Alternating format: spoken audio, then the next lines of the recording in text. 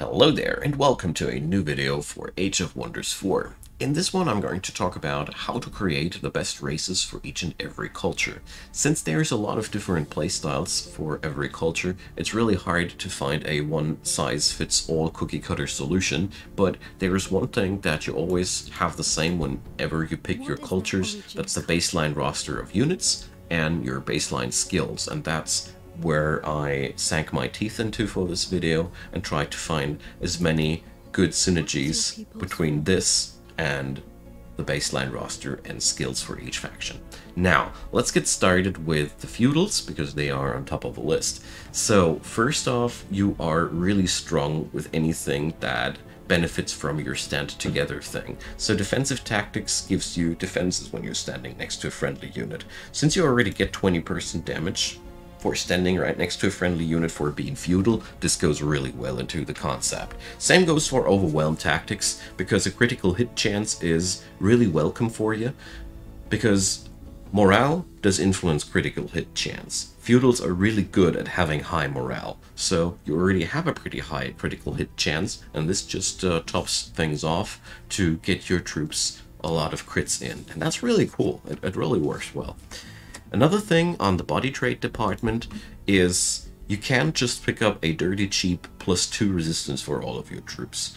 This is the most weak side for your low tier roster. They all lack a little bit of magical resistance. While you can buff it up with your supporters later on, it's a pretty quick band-aid fix for an obvious problem of this faction. I personally like to use the hearty trait a little bit more than the resistant trait, due to the fact that you are really good at buffing the defenses of your troops. Raw HP goes into both directions, but it's really up to you how you want to play that out. These are both pretty good for this faction because reasons. Now, another thing that I want to talk about for the feudals are mounts. You have access to a really strong tier 3 unit, a shock trooper knight. That means you have a pretty powerful offensive unit there at your hands. It synergizes extremely well into unicorn mounts, which allows you to just teleport over obstacles / defenders to get your shock troopers right into the backline. That's amazing, because it basically gives you access to all the dirty supporters and battle mages quite easily with your strongest attacker in your roster. But honorable mentions also go to the spider mounts and the wolf mounts, because this way you can transform your scouts into pretty deadly ranged attackers or point-blank AoE spreaders. I personally think that these are not as optimal as the unicorn mounts, but the spider and the wolf mounts give your knights also quite interesting strategical capabilities by giving pack hunter, which makes them even more powerful when they're standing next to each other, and you get the idea. We already had that topic before. So wolf mounts and overwhelm tactics, for example, makes up for a massive burst on your knights. Stuff like that is possible. Nightmare mounts, I just want to mention that I didn't find them too good, because the intimidating aura is, well, it's not our playstyle in this faction. Another honorable mention goes to the XP trait adaptable, because your spearmen transform from a tier 1 unit to a tier 2 unit when they are experienced enough. Good stuff. Enables it faster. You also have a native access to the order affinity, and at the end of the affinity tree for order, you have a massive perk that gives you amazing skills if you have legendary level on your troops. So that's a pretty nice synergy as well.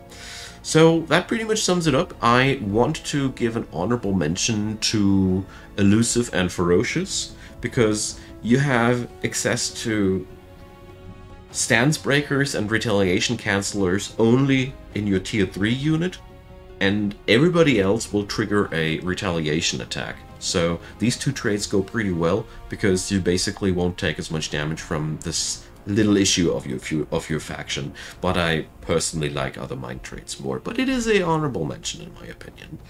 Now then, let's head on over to the High faction.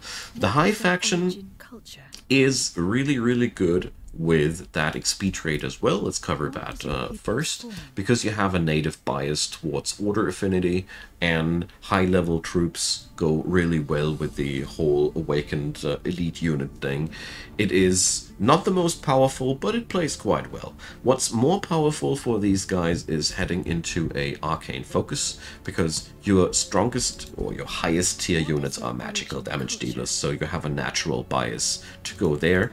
And what plays really well into that is also the keen-sighted trait, because you have really powerful tier 1 archers. Due to the awakened trait, they deal massive amounts of damage, and this combination gives you a real nice advantage in ranged combat. But this is not all that we can do. We have other options as well. So you can also go really well into stuff like status resistance here, because your troops are quite balanced on their own. You don't need to have access to all these things. Mount-wise, I didn't find any bigger advantage there, because you have battle mages and they don't utilize these mounts too well, in my humble opinion.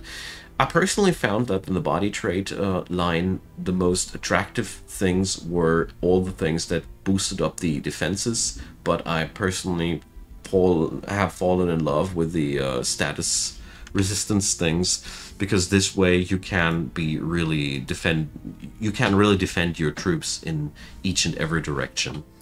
So let's get on over to the next thing, and that's the barbarian faction. So your barbarian faction guys are swarmers at heart. They have extremely powerful tier 1 units, and therefore the traits of overwhelm tactics and defensive tactics work really well too. But since you are pretty lacking in the defensive department with the barbarians, I want to mention the bulwark. This is pretty interesting because your defense mode is on quite often with your troops, because your shield troops have a stun skill which puts them into defensive mode after. So this triggers quite often. Your front line is composed out of shield units, which are playing a lot in the defense mode, and then they spread defenses again over to your quite vulnerable units. So bulwark was pretty big surprise for me how synergistic it was for the barbarian faction, because it is a little bit anti-intuitive. So of course you won't do anything wrong with any damage synergy trait, because you have a lot of damage up front. Amping that up is a good thing, and also going for straight HP was something that I also find quite helpful. Makes your units go down a little bit slower as well. But I want to go for an honorable mention here into the mounts yet again, because of the fact that the barbarian faction gains access to mounted units via the scout, and that's not that obvious, your archer units will gain mounts as well if you have them as a racial thing. So once you have spider mounts, your archers will sit on these. And I personally think that spider mounts are amazing for the barbarian faction, because they have pretty much everything that you would like. Some upfront damage with immobilization, which basically can nail down an enemy melee unit, so you can dissect those guys even easier. Your scouts become amazingly powerful with that as well, because a scout with a couple of skirmishes are already an army to reckon, and there's a lot of cool things behind that. I just want to mention that another thing that goes really well for the barbarian faction is going for everything that mitigates ranged attacks in general, because you are really good at pinning down the frontliners and stunning them and keeping them incapacitated, but that means the backliners are often to act on you. So that's a pretty cool thing to go for with a barbarian faction. Now, let's head on over to the Industrious guys. So, with the Industrious guys, it's pretty clear that we are playing some defensive stuff. We are already aware of that.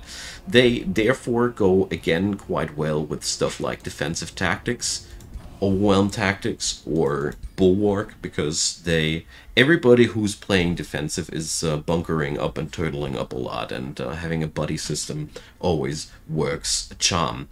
I do like a lot the traits of either elusive or ferocious for your guys, because with the Industrious faction you want to get attacked your bolstered defenses only activate if your guys get smacked. And elusive is quite amazing because this way you can get the most out of being attacked by gaining an insane defense bonus whenever the enemy retaliates against you. It's really a lot. +6 is a lot. Or you just run past an enemy to provoke them to attack you, and you have an insane resistances, and you most likely will only get 1 or 2 damage, but trigger again that defensive, that bolstered defenses stack. Elusive is quite amazing for these guys because it synergizes so damn well into their entire master plan.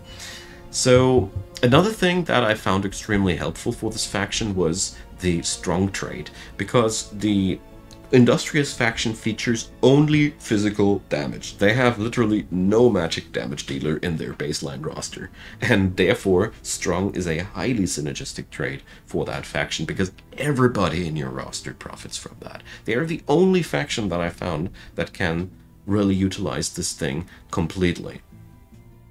Alrighty, so we got that all covered. I also want to talk, of course, that these guys synergize well with any other defensive trait. You cannot do anything wrong with picking up any other defensive trait, be it status resistance or going for any other sort of resistance you find cool. They utilize that pretty well.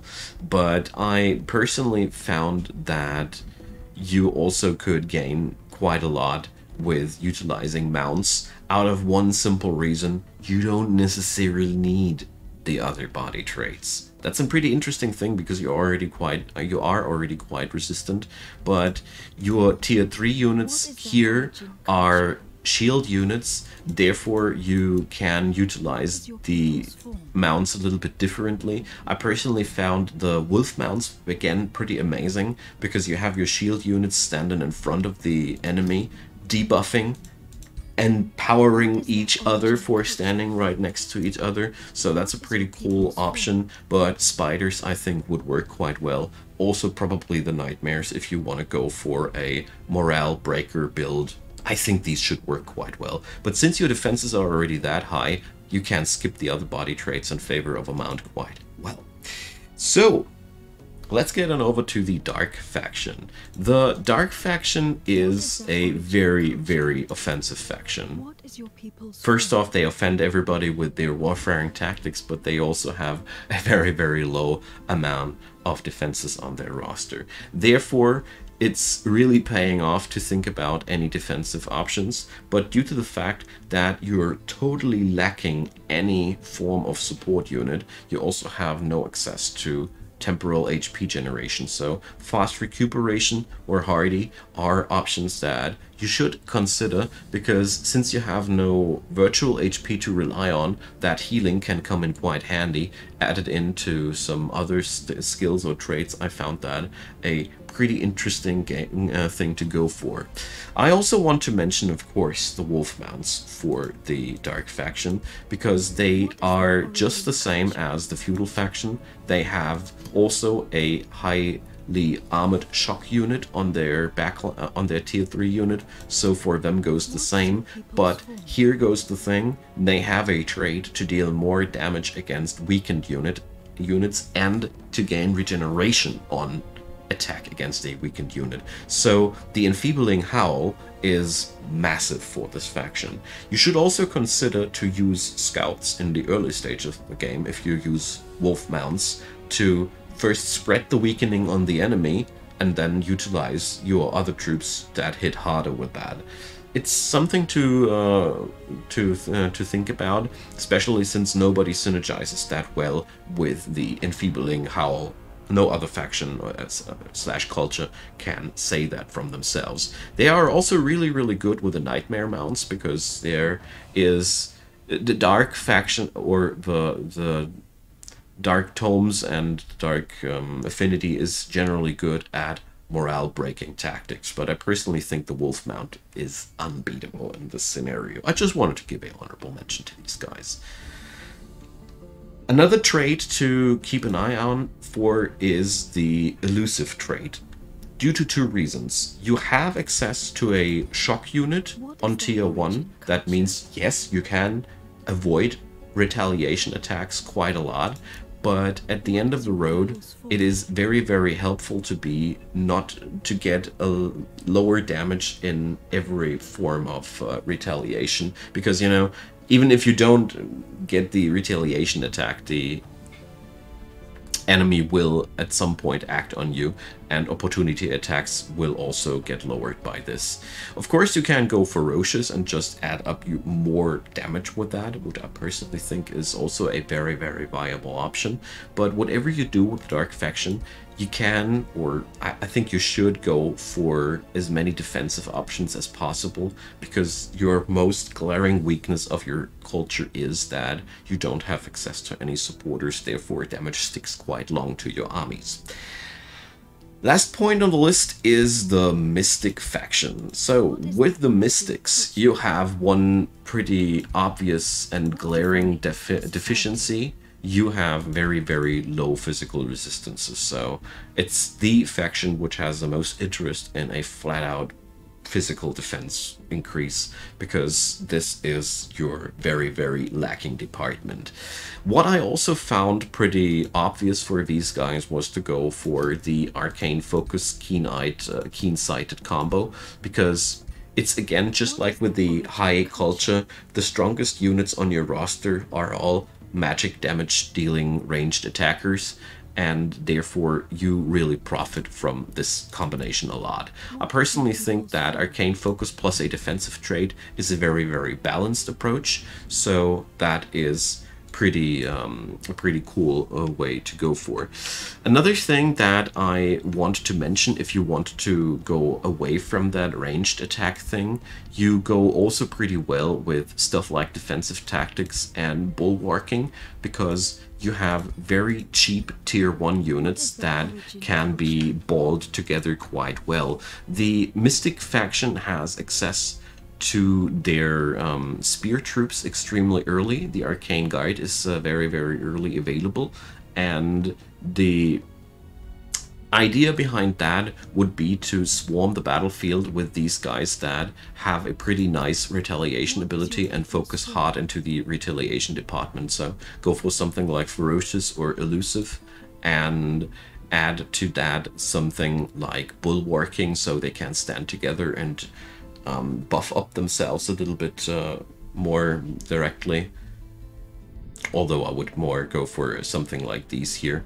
The idea behind that is that the Mystic faction is not only strong in the ranged department, they also can go quite strong with physical swarming if you want to go for an alternative, because the thing about your spear troops is they are really good at retaliating, and therefore you can use that and shoot from the back line with your mages and focus a little bit more on the physical side. I think this is a strategy that goes quite well for PvP, because in PvP everybody would expect from you the pure magic approach. That being said, the Mystical faction is, like I said, best off with ranged traits. Physical resists and focusing into magical damage are the most obvious and direct approach. I just meant to think about something else that's not too obvious by going into a more physical build as an option.